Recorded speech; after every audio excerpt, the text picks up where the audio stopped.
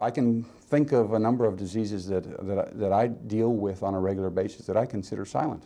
The most common in the United States is obesity. It's a silent disease. It causes changes in our bodies that we're not aware of, and that's really the definition of silent disease. Another one would be essential hypertension.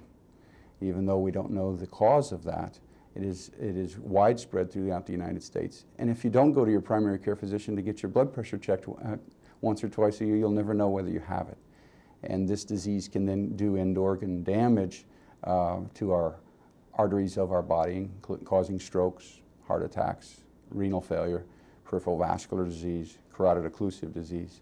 So it's very important to identify it, to diagnose it, and to treat it. Another common silent disease is diabetes, type 2, intimately related to our problem of obesity.